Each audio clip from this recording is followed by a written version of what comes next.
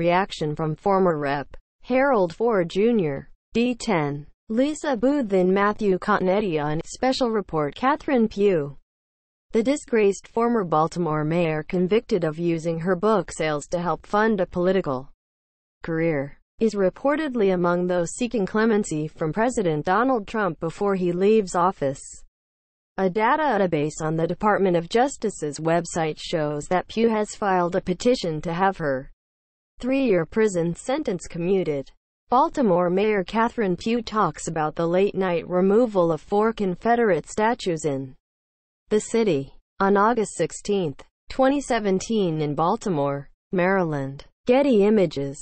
Pugh, 70, was sentenced last year following her conviction on federal tax evasion and conspiracy charges related to the sale of her Healthy Holly books. Pugh's conviction and prison sentence stem from a fraud scheme surrounding her series of self-published children's books. Federal prosecutors said Pugh failed to print thousands of copies, double-sold thousands more, and used other copies for self-promotion. Authorities also said Pugh received $500,000 from the University of Maryland Medical System, where she was a board member, for 100,000 copies of her books. But there was no contract. The system described some of the purchases as grants in federal filings. Healthcare provider Kaiser Permanente also disclosed that it had paid Pugh's Healthy Holly LLC about $114,000 between 2015 and 2018 for about 20,000 copies of her books.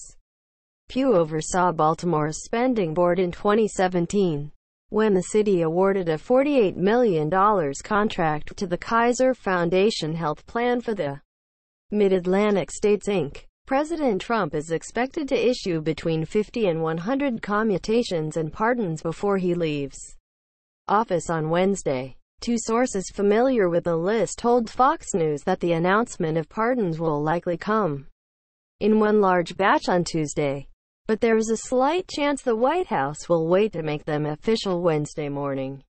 The president has until noon on Wednesday to do so. Fox News has reached out to Pugh's lawyer with a request for comment.